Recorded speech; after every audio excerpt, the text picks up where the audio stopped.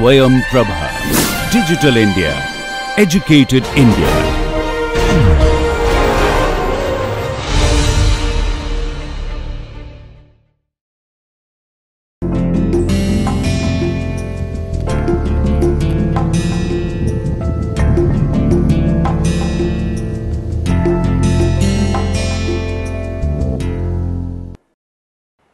Welcome back to the lecture series in bioelectricity in NPTEL. So, as of now we have finished 12 lectures, and in the course of these 12 lectures I have introduced you to the whole domain of bioelectricity. Then we moved on to talk about the structure of the neurons. We talked about the simple action potentials, how they are being generated, how using Nernst equation you can calculate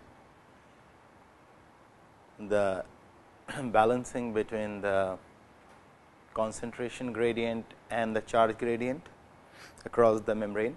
And then we talked about a series of techniques. In depth we talked about patch clamp, planar patch clamp, microelectrode arrays, and how these are being implanted, and the intracellular recording, extracellular recording, and we talked about the voltage clamp and the current clamp. Okay. So, in that whole process I tried to introduce you how the channels are being studied, though I have not really talked about all the diversity of the channels, different kinds of channels, and how they have evolved. So, I am kind of reserving that the latter half of this lecture series, where you will have a fairly good idea about the functional diversity. So, one of the thing which you will be appreciate as we will move along annual bioelectricity is this, that all the functional variations what we see in the excitable membranes of the body, like the cardiac, smooth muscle, skeletal muscle, neurons, and among neurons you have rods and cones, you have the hair cells of the ear, the higher brain neurons, spinal cord motor neurons, sensory neuron, sympathetic and parasympathetic neurons,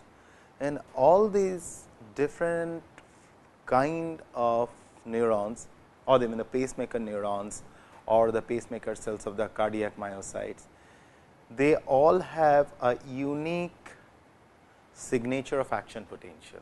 And this unique signature of action potential is conferred to them by the wide variation, wide diversity of ion channels. And this is extremely important as to really appreciate, because as we will move along you will see how the shape, already you must have seen some of the action potential shapes are varying. So, this is something keeping in mind, I introduce you people with the techniques which are being used, especially the patch clamp, how that is being used to understand the single molecule or the single structure of ion channel. Though I plan like to introduce the ion channel, the detailed diversity and evolution of it, but I thought that I will delay it slightly more, staggered it pretty much at the end of the animal electricity, because that way you will appreciate it much better. So, instead what we will do, after we have talked about some of these techniques, now we will move on to some of the simple basic circuits. So, one of the most basic circuit on which the body kind of relies a lot are nerve muscle circuits. These circuits which ensure that any sensation which takes place, any stimuli which takes place on any kind of muscle of our body is conveyed to the processing center, which could be either, if it is a very rudimentary or a very primitive signal, then the processing center will be the spinal cord, but if it is a higher brain signal, then the processing center will be the brain. And part 2 of it is that after the signal is being sent there, it is being computed, the response signal should be sent back as efficiently as the way the impulse signal has been sent. Okay.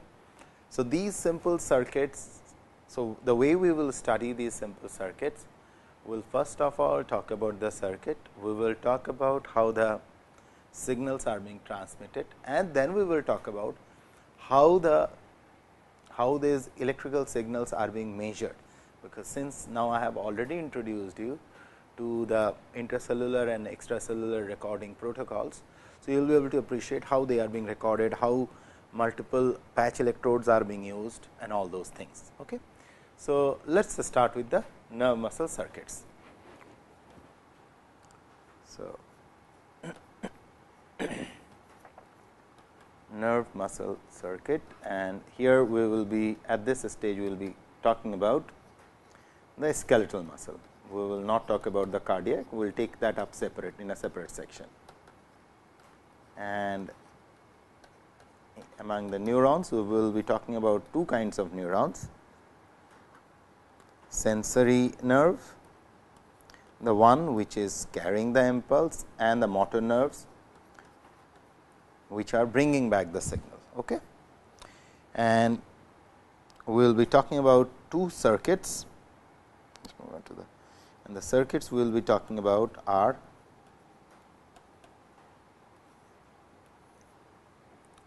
stretch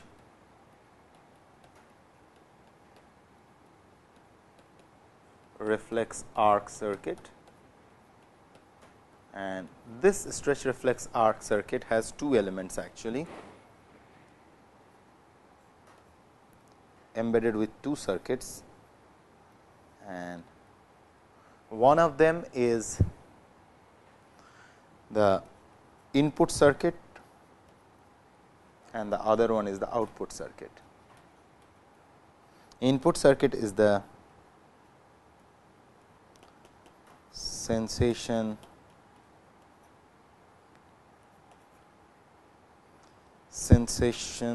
I should say the right word will be how we are perceiving the signal. Okay. So, let us correct this, this should be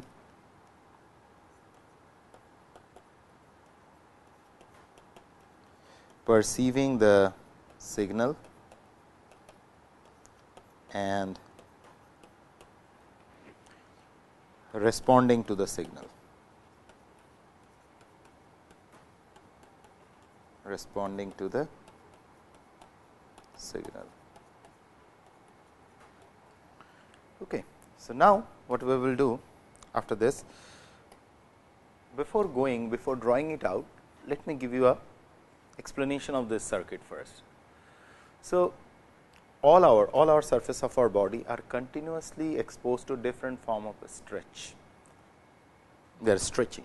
Say for example, somebody hits you, there is a stretch, or you are in a compressed situation, they get stretch, or there are some stimuli hitting, they are getting stretch. So, these stretch essentially what it does, it changes the length of the muscle.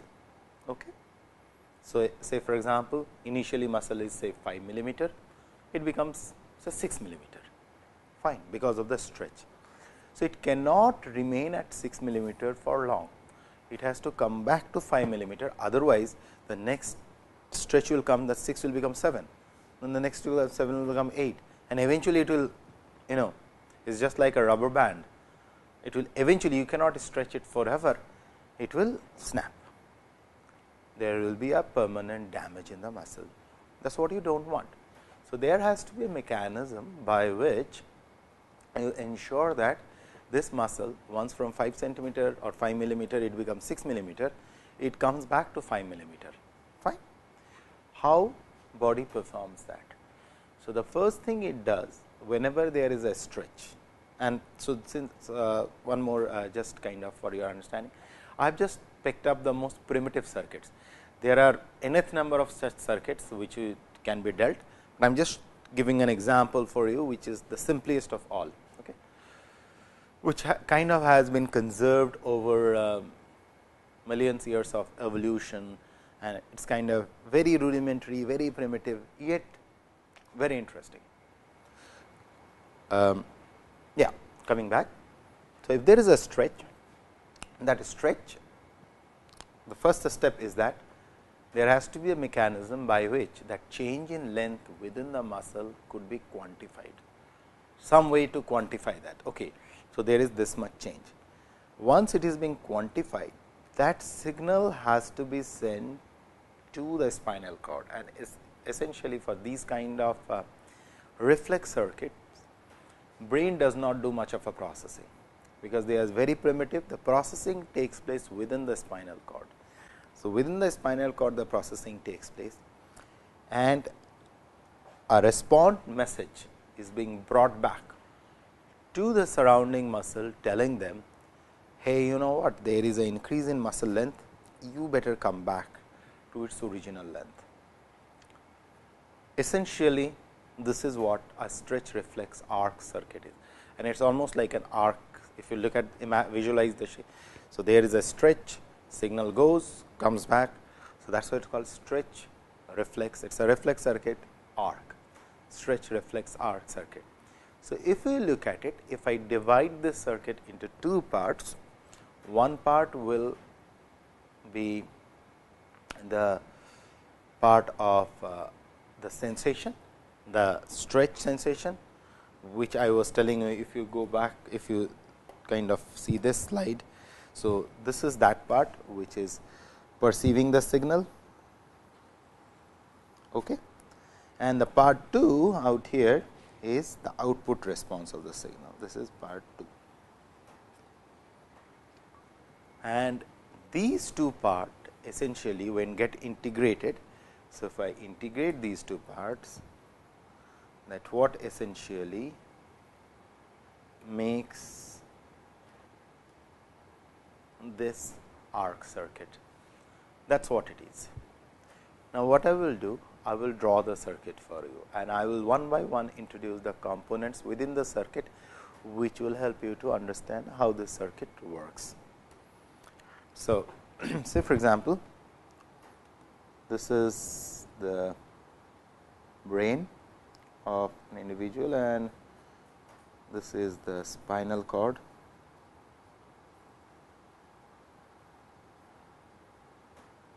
Okay. And so, for example, a sensation is coming, say, from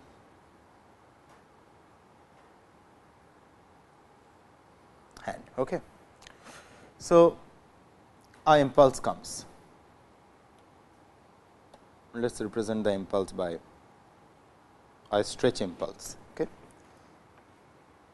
Some form of pressure which has been put.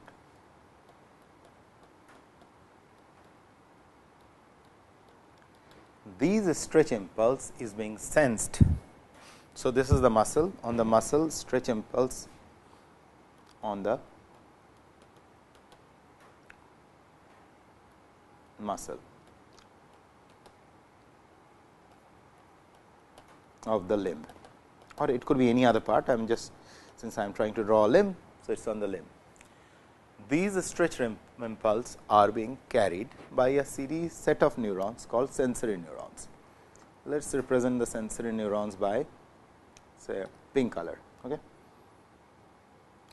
So, this is their end. These sensory neurons are out here, having their cell body sitting just outside the spinal cord. So, these sensory neurons out here, let me mark it.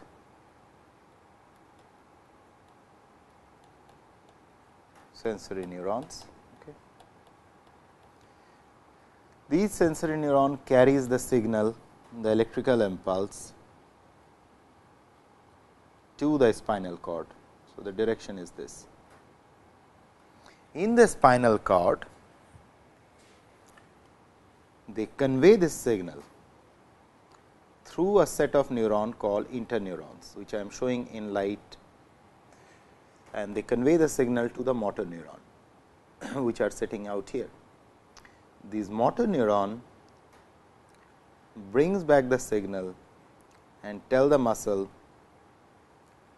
to act accordingly. So, if we just show it, okay, something like this.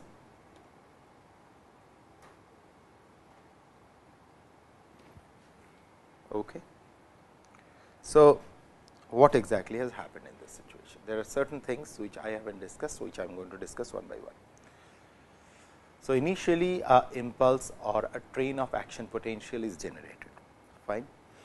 That action potential from here, which I am showing you like this. Okay. This train of action potential traveled from the muscle all the way to the spinal cord. Out here, there is a small interfacial zone, which is shown here, the first synapse. So, we will talk about synapse. Synapse is where one neuron conveys its message to its target. The target, just let us go a little bit advanced to show. Okay. Let me verbally tell you.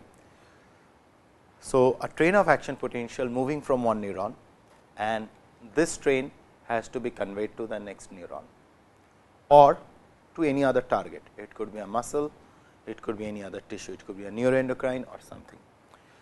So, there is a very narrow zone. They are discontinuous structure, where there is a small cleft, where essentially what happens, say for example, now let me graphically tell you, if this is the neuron which is carrying the signal, and this signal has to be conveyed to the muscle like this, okay, and muscle is shown by, so this is the muscle, okay.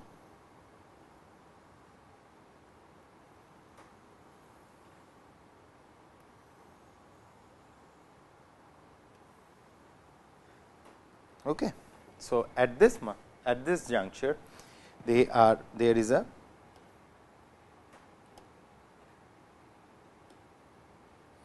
a small gap here. So, physically they are there, but they are not really physically, it is not. So, the way it looks like is something like this. If I magnify this image, it will be something like this. These are the nerve ending which I am drawing now.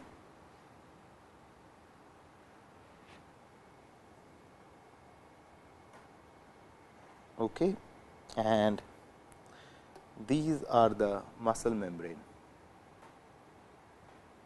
like this. So, you see when I am drawing this, I am keeping a small gap between the two.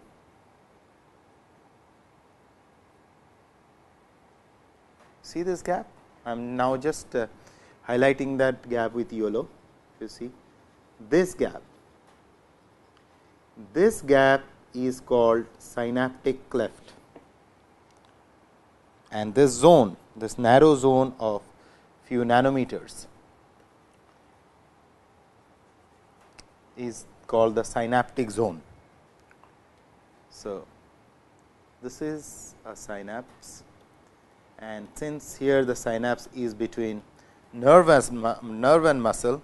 So, this is also called neuromuscular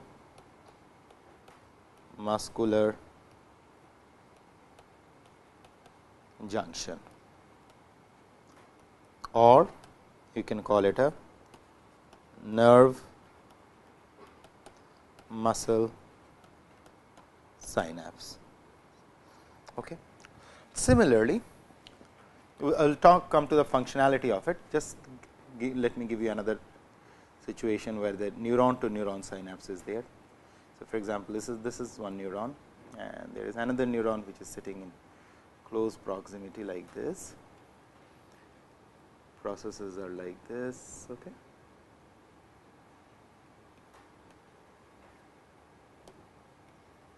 So, if you look at this zone, which I am now yellowing, these are the synaptic cleft. Okay.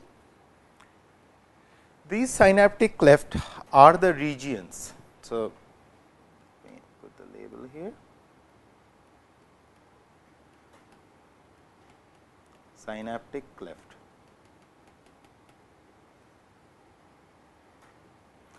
These synaptic clefts are the regions where electrical signal from one neuron is either transmitted to another neuron, or the electrical signal from one neuron is transmitted to its target tissue, which could be a muscle or a neuroendocrine cell or something. Okay.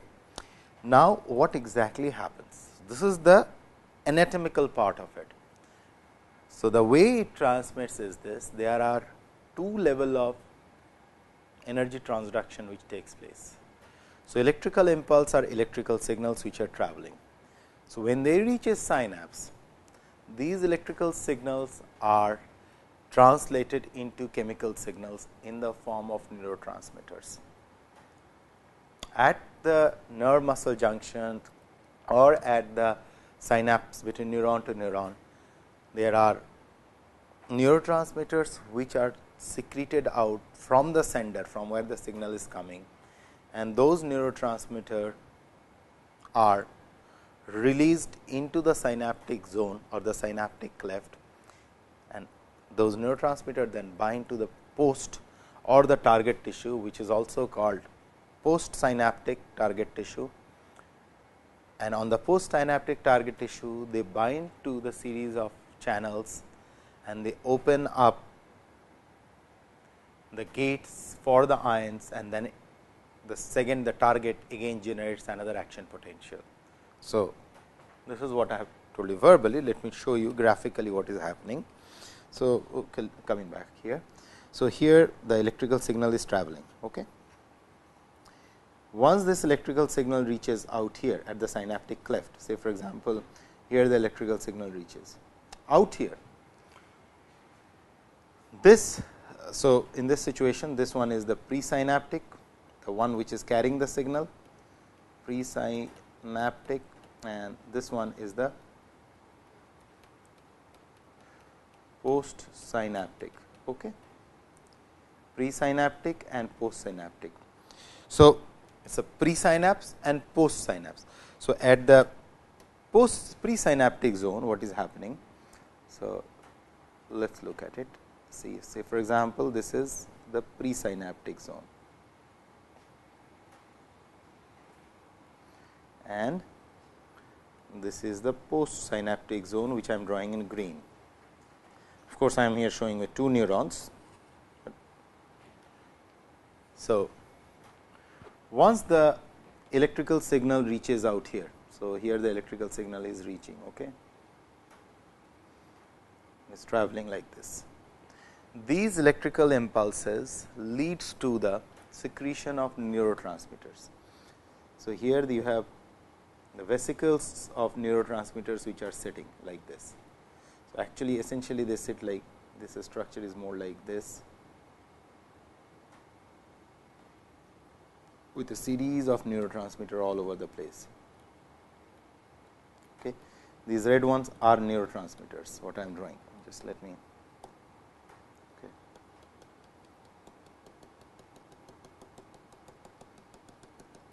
All over the place.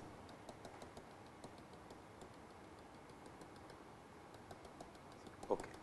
Now, once the impulse reaches here, these neurotransmitters from here are secreted out in this direction like this. So, they are into this cleft area.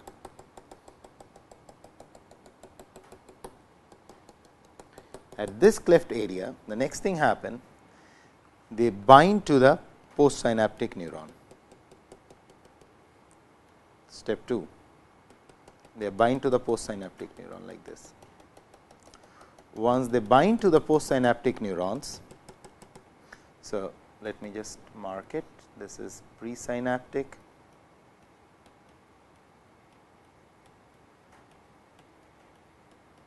and this is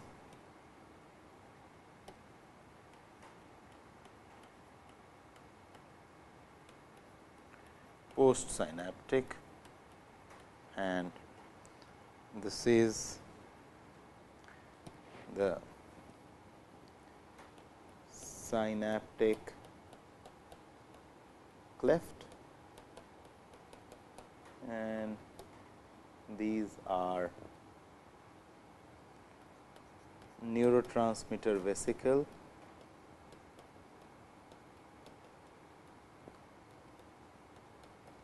okay.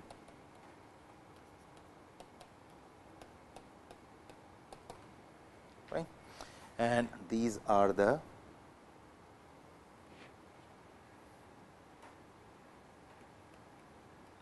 binding site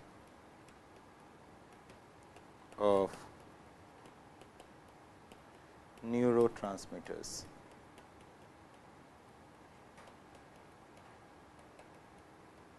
On post synaptic membrane. Fine. So, there are three events which are happening. So, the electrical signal reaches the synaptic zone.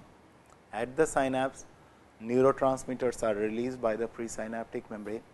Those neurotransmitter diffuses into the postsynaptic, into the synaptic cleft. In the synaptic cleft, they immediately bind to the postsynaptic membrane. After binding to the postsynaptic membrane, they open up. So, the next thing what happens out here, they open up a series of channels out here. These are the channels which leads to the flux of sodium, and of course, then as the, and if it is a sufficient amount of sodium which gets in out here, and this shoots another action potential like this.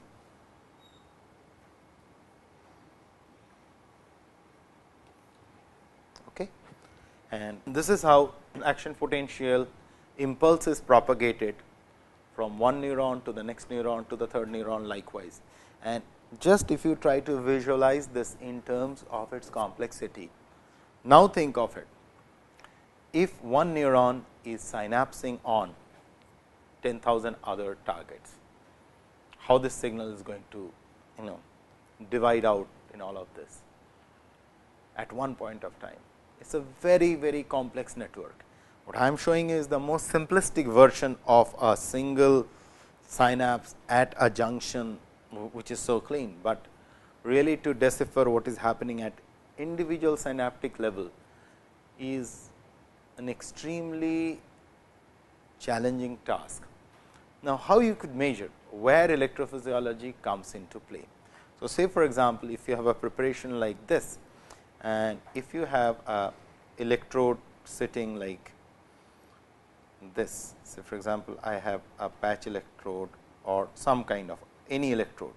Okay. It could be an extracellular, it could be an intracellular electrode. Okay. And I have another electrode like this.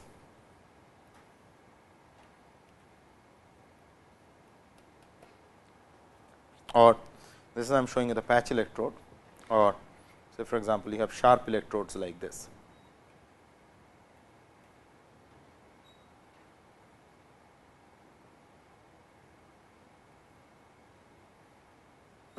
Sorry, I just showed it wrong. Now, if this electrode, so in a baseline situation, you are not stimulating any electrode. So, if this I call this as electrode 1 or presynaptic electrode 2, electrode 1, electrode 2. So, if you are not stimulating, you are just keeping the electrode intact like sitting there, you should be able to see the spontaneous responses if at all there is. If there is a spontaneous flow of impulses from the presynaptic to the postsynaptic, you will be able to see the change. So, for example, the way it will look like. So, here basically you have to do a dual channel recording. So, you have one channel. So, the way it will be, say for example, you will have one scale showing like this, another scale showing like this. So, this is the scale for E 1, this is the scale for E 2, electrode 1 and electrode 2. So, both the electrodes are kind of sitting at ease without doing anything. So, what you will see is that if there is an impulse which is there in this electrode, you will see something like this, a deviation. out here. You could either measure the current or you can measure the voltage, depending on what you want to measure. Okay. And followed by this impulse, with a slight delay, you will see another impulse out here, if this is time. Okay. Why there is a delay? Because look at the circuit. So, impulse comes here at t1, time t1, and this impulse travels through. So, there will be a gap out here between while it is crossing the synaptic cleft, all the signal. This is a t2. So, with a delay, you will see a change in the membrane voltage of, this is the presynaptic cell and this is the post synaptic cell. Okay. So, with a slight delay, you will see impulse gets propagated, or what you can do, you can stimulate this cell, you can do it like this, you can give an stimulation out here, a physical stimulation like this, and with a slight delay you will see the response in this electrode. Something again like this, say for example, I give an stimulation, say at this point I give an stimulation, and with a slight delay I will see a response. A response could be in both directions, it does not matter whether upside like whichever side I am showing in on the scale. You could show the impulse like this also. Okay. So, you will see a change in the membrane potential, and this is where the electrophysiology techniques, the bioelectrical measurement techniques come so handy, where you literally can quantify the biochemical changes which are taking place out here. So, what essentially happened?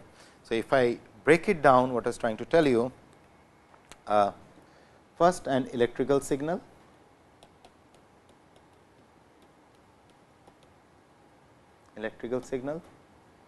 translated into a chemical signal. Okay. S stand for signal, in the form of, this is in the form of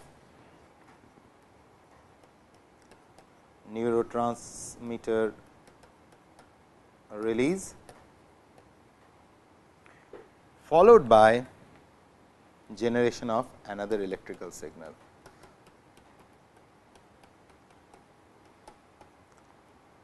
And this is in the presynaptic, and this is in the postsynaptic, and this diffusion from presynaptic via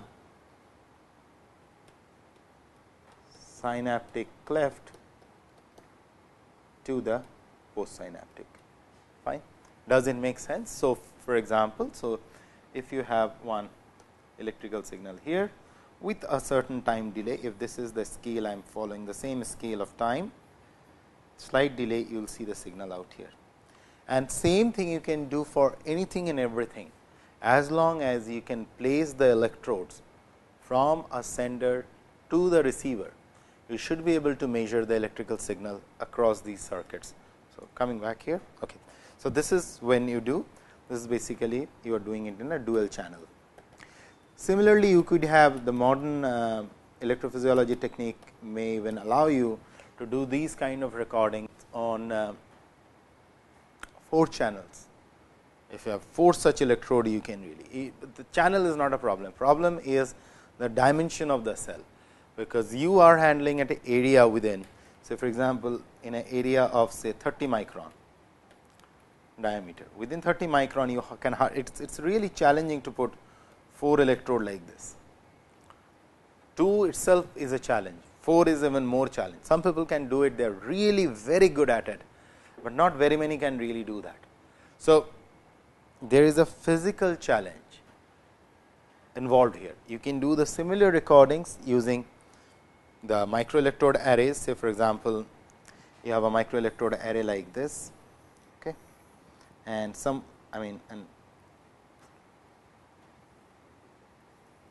okay, and